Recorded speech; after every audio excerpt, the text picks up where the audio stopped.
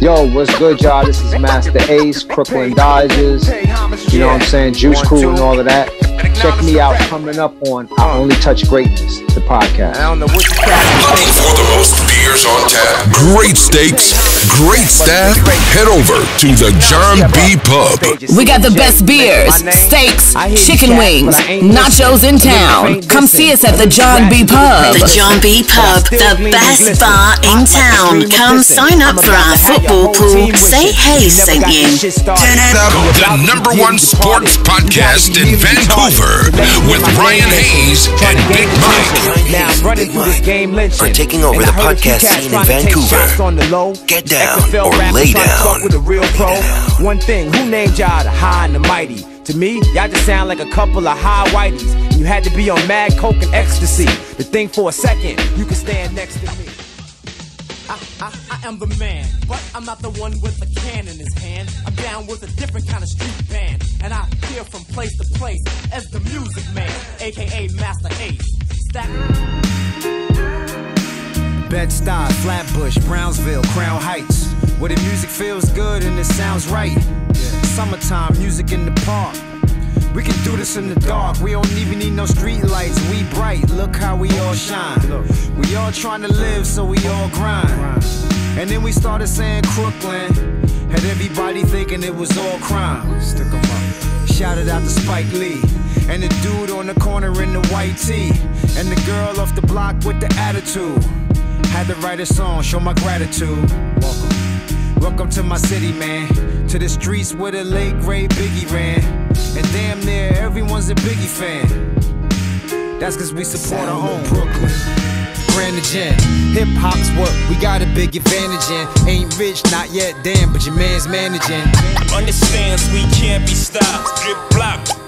You don't wanna get shot. Read my rap sheet, nigga. Classics. The Kimbe Matumbo of this rap shit. Understands we can't be stopped. Drip block. You don't wanna get shot. Read my rap sheet, nigga.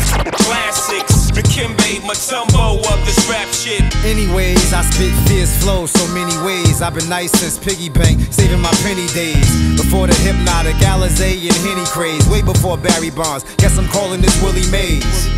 While you sitting spitting your silly phrase, I've been writing and reciting something that really pays. That long list is what a man wants out of life. The twist is God won't hear him until he prays. I bet you thought that the music man would take a short. I fought tooth and nail to prevail in this sport. So lend me your ears, my peers, because here's a brother who doesn't fear another, cause fear's in the mind. So don't try to scare, cause you might find a chair thrust upon your back with the wax. So there, I put you in your place in haste, not flee, cause you can't be Masta Ace, the music man.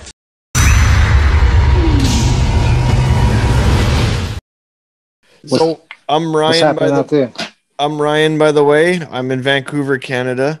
I'm joined with my co-host, Big Mike. He's up here in Vancouver as well. Thank you very much for taking the time for us. And what's up, Mike? And Prince Allen, who hooked up this whole interview for us, is my co-host in Kansas City. So thanks for joining and listening to him. Absolutely. I love Vancouver, by the way. Oh, really? Oh, right on. Yeah. Nice. I would love to move out there. Oh, yeah. Oh, okay. Sweet. Okay. We'll get started here. So born in Brooklyn. Tell us a little bit about childhood and what sports you played growing up. I only played one sport really growing up. Well, that's not true. In the neighborhood, I tried a little bit of everything, but I stuck with football because I had some success when I was really young. I tackled this guy that was like way older than me, and the whole neighborhood went crazy and was picking me up and cheering and everything. And at that moment, I was like, I'm gonna be a football player. But I still tried. I tried baseball. I got we joined. There was a team being put together in our neighborhood, I guess it was like a little league team, and the guy collected all of the kids' money and disappeared, and that soured me for baseball. At that point right there, I was like, oh, I mean, it was just a bad experience because, you know, my mom's put the money up and a bunch of other kids, everybody put the money up and the guy just never showed up again. Oh, geez. That's brutal. That's terrible. Yeah. What made you first get into music? I mean, it was just in the neighborhood. It was always in the neighborhood. Music was a part of growing up in Brownsville, right. Brooklyn. Older guys walking around with big radios playing songs. It was when I came up in the early 80s, it was mostly well, not late 70s really. It was mostly disco being played, but right. Those are the records that we were hearing on the radio and that we were hearing playing in the park. But it was really those park jams that really got me into music. I was still young, but I would come out to those park jams and I could stay out there until it got dark. Once the lights came on, the street lights came on, I had to go in the house. But those were exciting times for me, seeing the older kids in the park dancing, girls smoking, and DJs DJing, and that was kind of those are the earliest memories I have of music and wanting to be around it. Okay. Right. Well, who was the first one to, the first rapper? Because coming from New York, you know what I'm saying? Like, it's got to be crazy back in them areas, you know what I'm saying? Back in them times whenever hip-hop was first starting. And who was the first one that got you into the Juice Crew? Well, I got into the Juice Crew really by it was a set of circumstances that led me to the Juice Crew. While I was in college, I entered a rap contest when I was home for Christmas break. Okay. I wound up winning first prize, and first prize was 6 hours of studio time with Marley Marl. Okay. And so that's what really got me on that path. I was, like I said, I was in college. I was working towards my degree. My plan was to go out there and get a job. I wanted to go into advertising. So I thought eventually I would graduate, do a bunch of job interviews until I landed a gig at one of these big advertising agencies, and I figured I would be writing beer commercials for one of the big beer companies. That's where I thought I was headed. Okay. And then this rap contest happened, and I wind up winning, which leads to recording with Marley Marl. So I did want to cash in on my 6 hours. Right. So those 6 hours of sessions led to Marley asking me to keep coming back because he obviously must have liked what he was hearing from me on, with my recording. And so I wound up being on his compilation album, Marley Marl in Control. And that's what ultimately led to me being on the song, The Symphony, and being associated with the Juice Crew. Right. Okay. So the Symphony was the first song from the Juice Crew that you did? It was the first song, yes. That was the song that solidified me as part of the crew. Okay. Correct. Okay, so speaking of Symphony too, like how was it at that time making that song? Because like all the songs like that takes me back, and shout out to my brother because every time he used to always play that song, like it gets him amped. He's actually one of your favorites too. He was like, Masta Ace, it's man, you gotta do this. You gotta do this, man, because coming from hip hop, man, I get it from him. So like how was it like spitting, doing that Symphony? Because like Symphony is so a huge piece of hip hop, and I feel like a lot of people should know Symphony like they know everything else.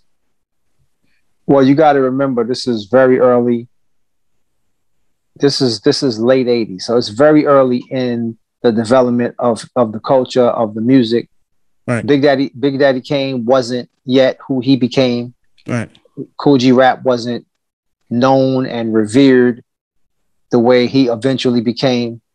And so when you're in the middle of it and you're doing it, you don't really think about, wow, this is major. This is a major event. Like right.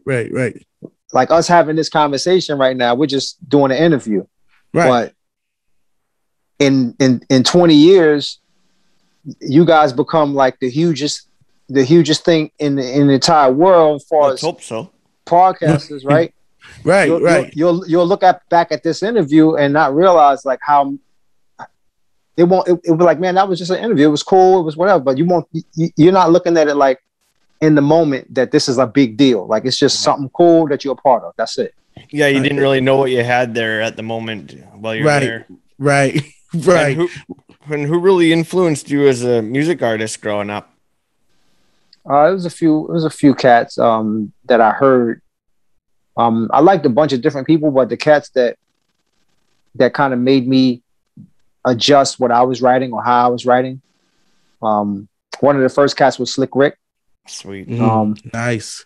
And then LL Cool J was definitely one of the cats.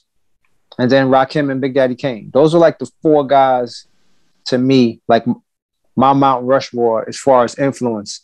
Of course, down the road, other people I listened to and got influence from, but those were kind of like the main guys that made, in my early stages, made me change my technique or the way I was writing my rhymes. Okay. Did you ever get to know Pac or Biggie very well, and any good memories with them? I never got to know either of them really well. But there was, like, I had people that were close to me that were close to Biggie. So DJ Mr. C was the person who got Big signed and who really brought Big to Bad Boy to a certain extent. He brought Big to Matty C at the source, which led to Big ultimately ending up on Bad Boy. So when Big was looking for an attorney to negotiate his first contract with Bad Boy, Mr. C reached out to me because he's like, yo, who's your attorney? I got Big on the line. Who's your attorney? I gave him the info, and his first lawyer was the same person that I used. So it was like pretty cool.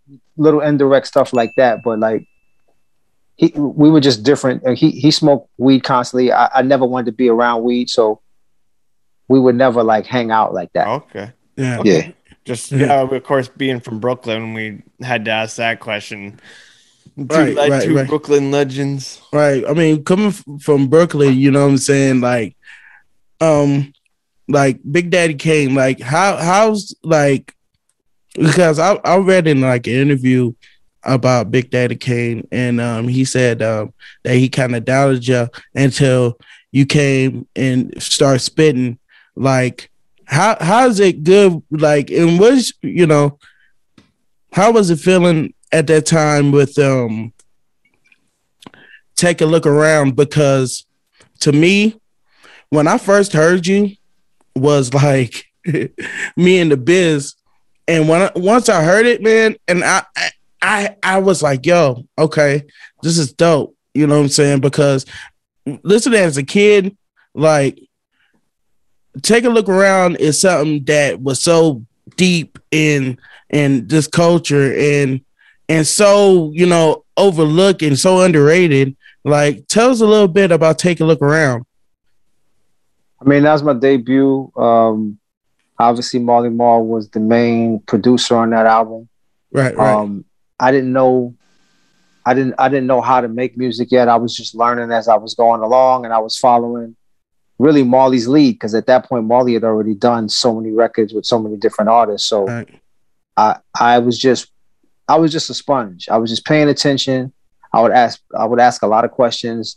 Why did you push that button? What does that do? Why did you do that? What, you know, how did you make that sound? How did you create that? I just asked a lot of questions. And so that first album was just really me. It was like really the internship for me. I was just learning. Because the other side of town, like, even when you did your remake of your verse on the symphony was like killer. Yeah, thank you. Other side of town, that was one of the joints that Marley made, I believe. There was like 2 or 3 records that Marley made that were actually for Belle Biv DeVoe that they didn't use. Oh, okay. I think crazy. Yeah, there was I used either 2 or 3 beats that he made for Belle Biv DeVoe that they didn't use. I think maybe Other Side of Town was one of them. Yeah. What would you say your favorite verses you ever did? My favorite verse I ever did? That's tough. I know you got like a lot. I know you got like a lot of them. It's just tough because I do so many different styles of rhymes. Like I don't do one thing. So do you have a top 5? Or let's go top 3 to make it easier on you. I think it's easier to just go song instead of verse. So okay. Right. I'll just pick one from each album. Like lyrical performance wise. On my first album, I would say Can't Stop the Bum Rush. Because I was just going straight lyrical, crazy. Straight nuts with it. Yeah. On Slaughterhouse, lyrically, I probably would say the Mad Ones. That's Sitting on Chrome album. I probably would say maybe Eastbound, something like that. Disposable Arts, I would definitely say Acknowledge, because that was like a battle rhymes. And then on Long Hot Summer, let me see because Long Hot Summer, there's almost all the songs were concept songs. There wasn't really one where I was really going in, but if I had to pick one, I'd probably say Good Old Love. And that's the first 5 albums, but give you an idea. Which that's an inspiration to me, because hearing those songs, like I wish I could go lyric from it because it's so much. But I wish I was kind of like that cat. I used to be that cat. They will do bar for bar, and hearing that, that's even real dope. Like my favorite one off of yours, and another one favorite of mine, because I like the whole album, is As I Reminisce, because of just the sampling at that time. I don't know, As I Reminisce was just so cool, and it's just so dope to me, and talking about a little bit more about that, man, because whenever you did Masta Incorporated, was that just you, or was it a whole bunch of group? Because it looked like it kind of like was a group with you. Yeah, I was always, from the very beginning of my career, I was always trying to promote the idea of a group concept, where I was the main artist. So first, when I first came out, my first single by myself was Ace in Action. I was trying to create this crew called Action, and I wanted people to view me as a group. So that's where the whole incorporate thing came from, trying to incorporate other characters, other artists, other voices into the music that I was making. That's all it was. Right. Yeah. And tell us a little bit of, like, how was it getting signed with Delicious Vinyl too, because Delicious Vinyl was a good, huge part of this hip hop thing that we love. So tell us a little bit about that too. Yeah, when my deal was up with the other label, or my time was up, as far as I could see the writing on the wall. I knew my time was up. Right. My manager at the time was talking to 2 labels, actually, Delicious Vinyl and a label in Philly called Rough House. Yeah. And we had both of those labels basically bidding, and Delicious just made the most sense for me, only because I saw that they had already had success with some pop artists, which was Tone Loc and Young MC, big pop success. Right. And so I figured I could be a change of pace over there. I could be a different vibe, because they had the pop stuff, but they didn't have anything like me. Whereas Rough House was like a rugged label. Everybody was just, straight hip hop with it, boom bap all the way. I just figured Delicious was a better route to go. And so that's what made me sign with the label out in LA. Right. And the first Slaughterhouse, man, like I kind of feel like whenever Slaughterhouse made their name, like they made it on homage of this album because this album was dope. Like Walk Through the Valley to Late Models, was it Sedan? Yeah, Sedan. Mm-hmm. And Jeep Ass Niggas, which was the first, Born to Roll was single, yeah. So like tell me a little bit about that album. And well, that was the album right after. So I was on my own at that point. I was you was on your own because of Cold Chilling and stuff. Yeah, no more Marley. Right.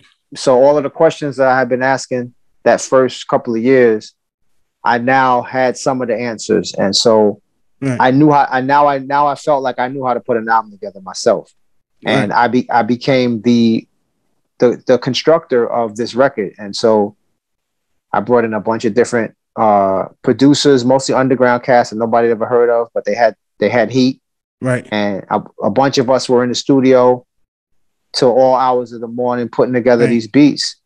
And it was a real collaborative effort because like one producer would have a dope drum track, but no loop.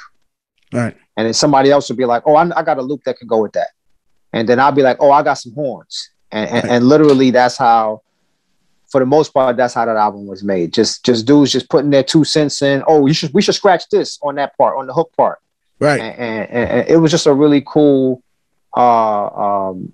Because like I said, I was finally on my own, and I didn't have to answer to anybody. I was really calling my own shots in terms of how the music sounded.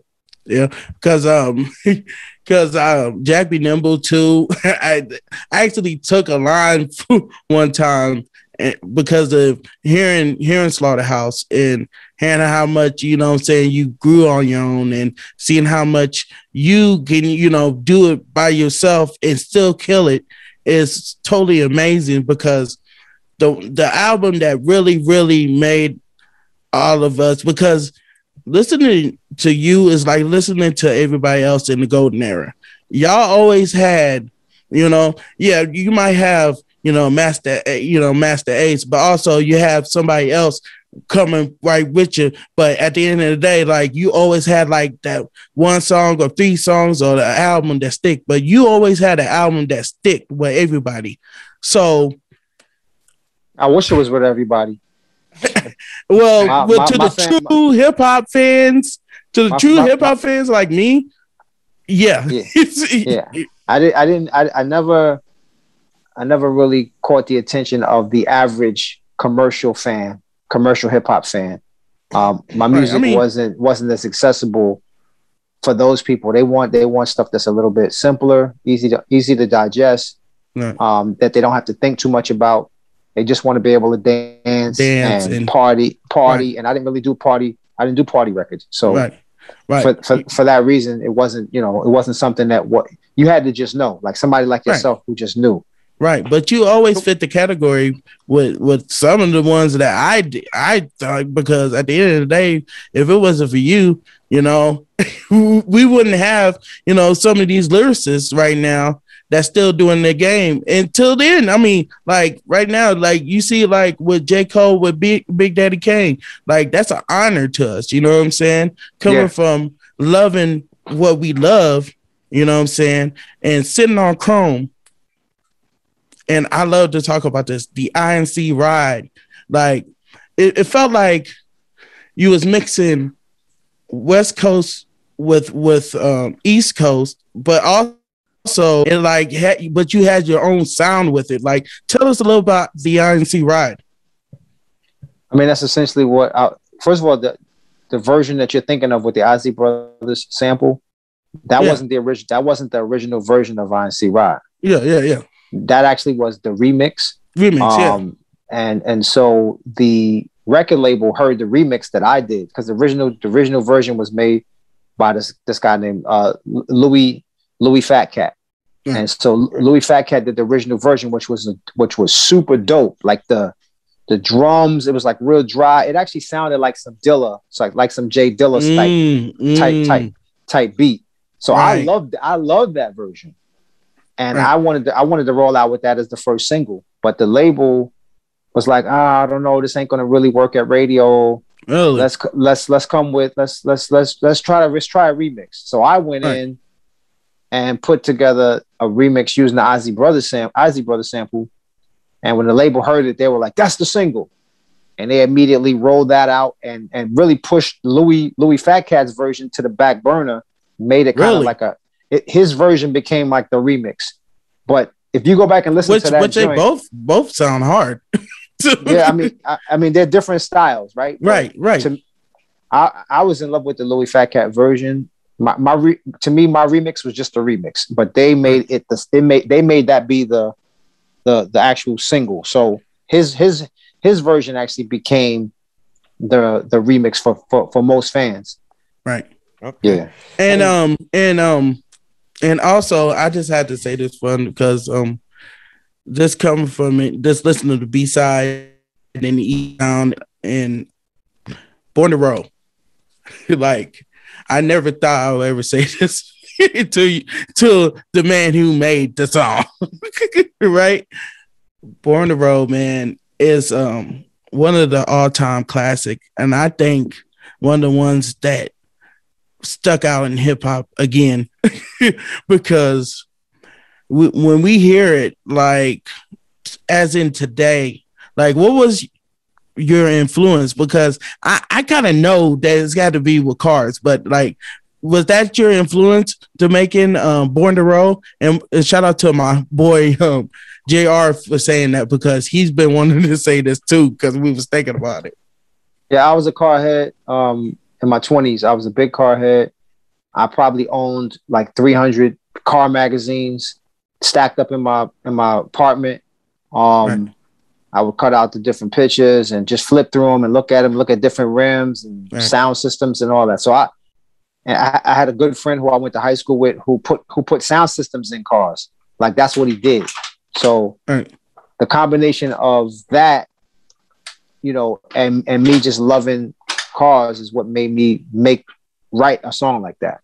Okay. And because hearing that song, and it's crazy because 50 Cent actually put it on Power season 2 whenever he was talking to Kanan, when Kanan was talking to Dre, and he was like, "Do you trust your man?" He was like, "No, I don't trust my man." But then he's like, "Oh, fuck it, I love this song." Like, how was that? You know, they still, you know what I'm saying, reviving, you know what I'm saying, making you, you know what I'm saying, these parts. Like, how was that feeling too, knowing that it was on Power?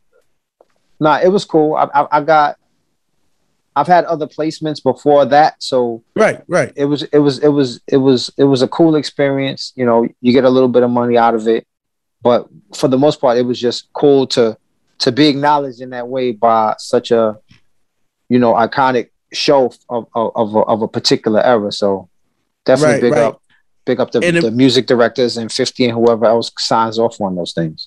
Right. Because coming from that, man, it's just it's crazy, because a lot of people, that what makes people want to get back to all this stuff, and I love that. Do you got a question, bro? Yeah, well, I'm trying to get one in here. Yeah, I'm trying to get one in for a while. I know. I'm nervous because, man, Masta Ace, like, you don't know how much this truly means to me. Like, this is hip hop to me. Like, I wear this shirt for a reason, because if it wasn't for me going and sneaking in my brother's crates and listening to Sitting on Chrome, to listen to Doggy Style, and just not even that, just listening to Cats Like You, and like even the Symphony and all these cats, it's truly a blessing to me, because hearing this and learning about what we love to do most is the truly type of thing about me, and I'm just nervous. So that's all right. Go ahead, that's bro. Okay. You see, I had to raise my hand apparently on the fucking. It's all love. It's all love. It is. You're just showing love for for him. My question I got for you is, if you were having your dream dinner party and you could invite 3 famous people or other famous people, who would you want to invite, dead or alive? Dinner party, huh? They have to be famous? Well, they not. But, they ain't got to be famous. They can be whoever you want. They can be whoever you want. Okay. I would invite my grandmother and my mother. Rest in peace. And I would invite my father. Okay. Because I have a million questions. There's so many questions that I didn't get to. Some of the stuff I didn't get to learn about his life. I don't know a lot about his life, so it would be a good opportunity to ask questions. Pick his brain. Right. Do you have a dream? Do you have a dream collab? I wouldn't mind doing something with Joey Badass. I wouldn't call it a dream, nice. But these are just That's artists. Nice. These are artists that I respect, and I like what he does, and I like his sound. Yeah, I'm about to say I can actually see you and Joey Badass on the same track because he's hard. Do you have a favorite venue or town that you ever traveled to? It's a few cities around the world that I really enjoy when I go. Paris being one. I love Paris. I love Berlin, Germany. I love Amsterdam in the Netherlands. Man, I love Sydney in Australia. I mean, that's just a few of my favorites, and Vancouver. Vancouver. Oh, that's what we were hoping for. We're trying to. How many times have you performed here?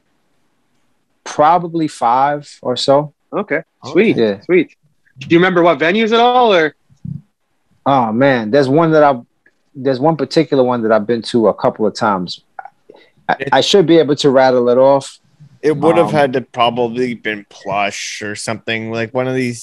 Commodore. Nope. Big. If you name it, this would have been like 2012, 2011, 2010, around in there. Okay. Was it downtown Vancouver? Like downtown? Yeah. Okay.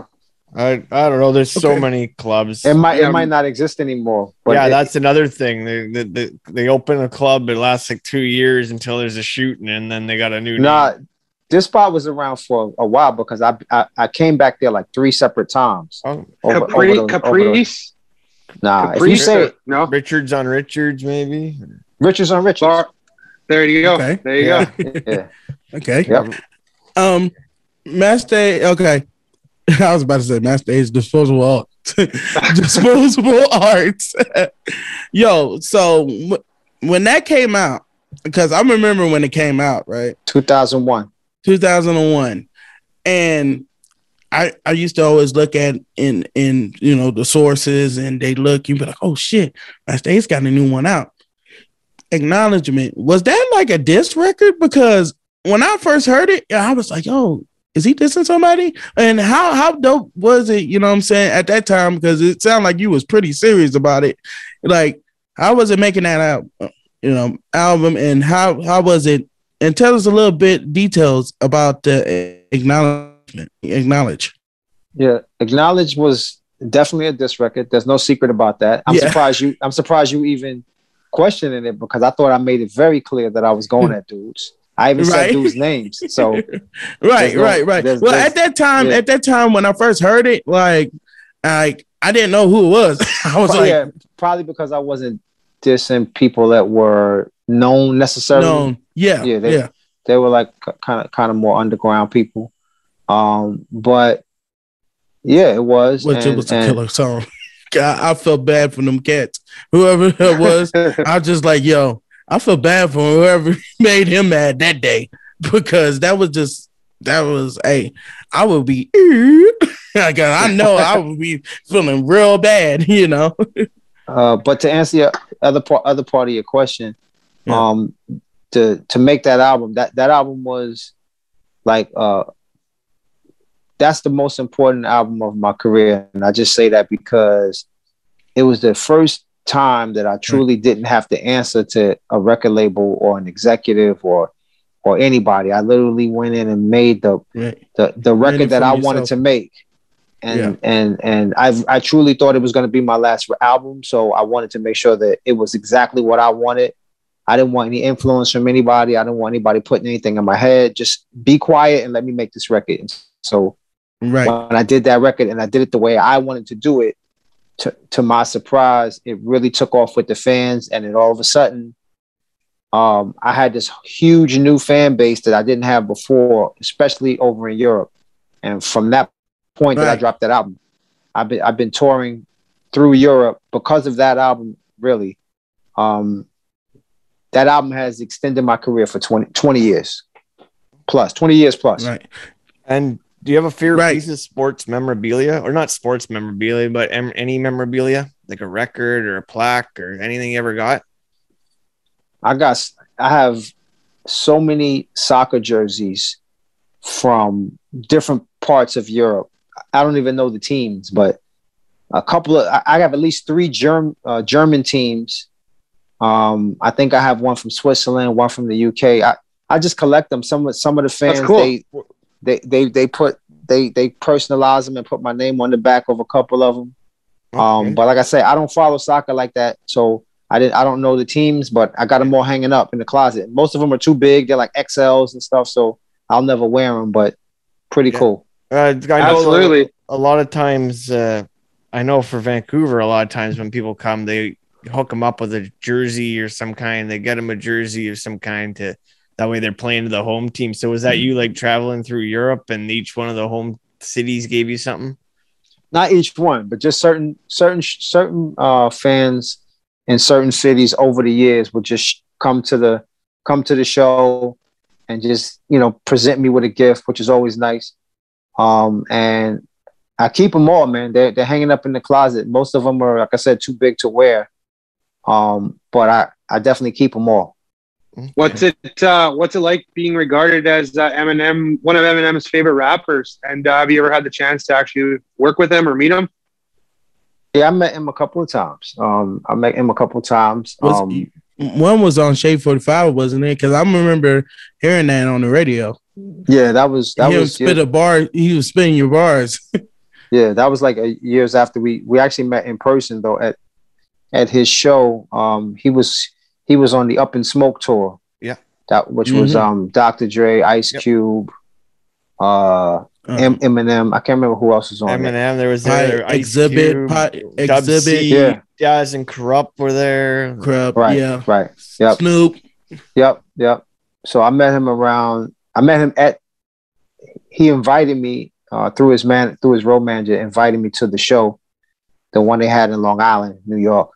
And so I drove out there, and they told me that after his set, because he was like basically one of the openers, like he wasn't even like a huge yet. He was he was going before all those guys.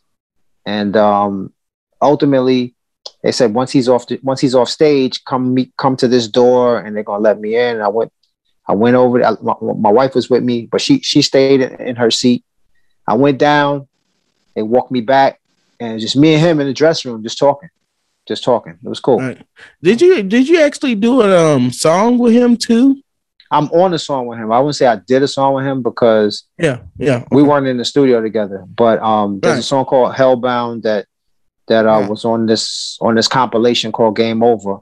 Right. And he had recorded this verse for these producers years before. Well, not years, but like two years before he actually blew up. Right. He recorded this verse at the studio in Queens, which is the same studio that I was working on. Ultimately, did Disposable Arts in, but they had this Eminem verse that was like they hadn't used yet. They didn't know what they were going to do with it, and so we created this song. They decided to create the song Hellbound and put it on this compilation. Right. So I wanted to say this too. Go ahead. Yeah, I was wondering. I was going to say, I wonder if that's kind of how the Eminem and Biggie song "Dead Wrong" came about too. It's possible.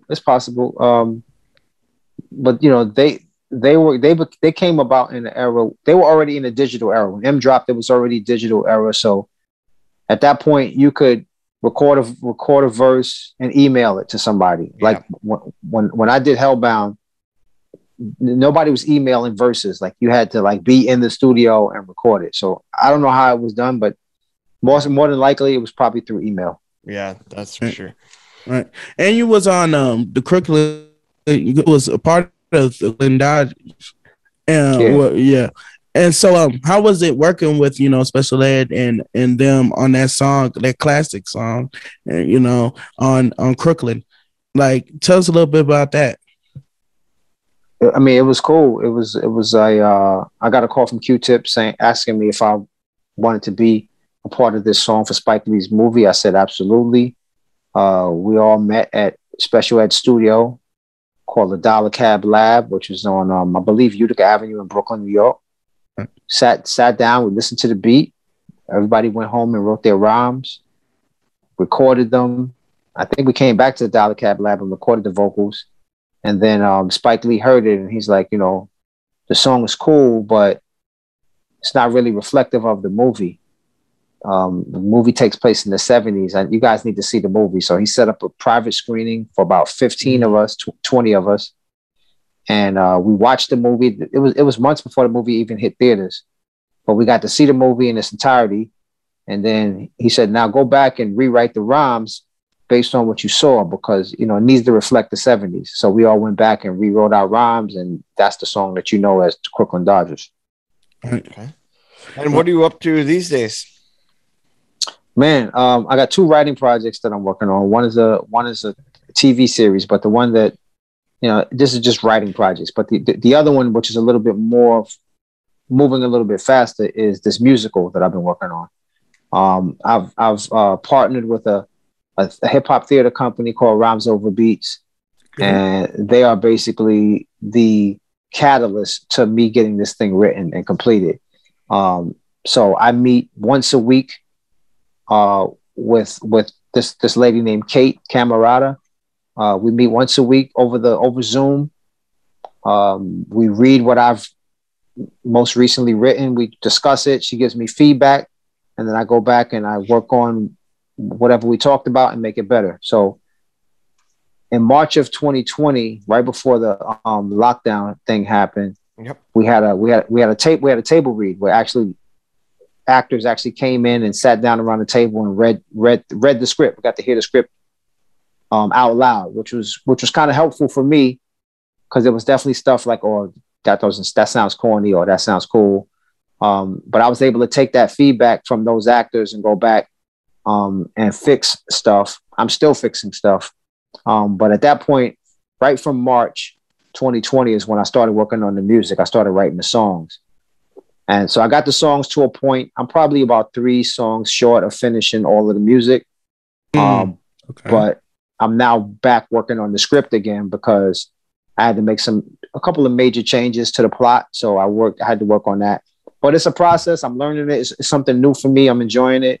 And yeah, I can't tell you when that's going to come out, because like I said, I've been working on it for at least almost 3 years. Yeah, almost 3 years. Okay. And I want to say, how was it working with MF Doom too? Because you had MA Doom.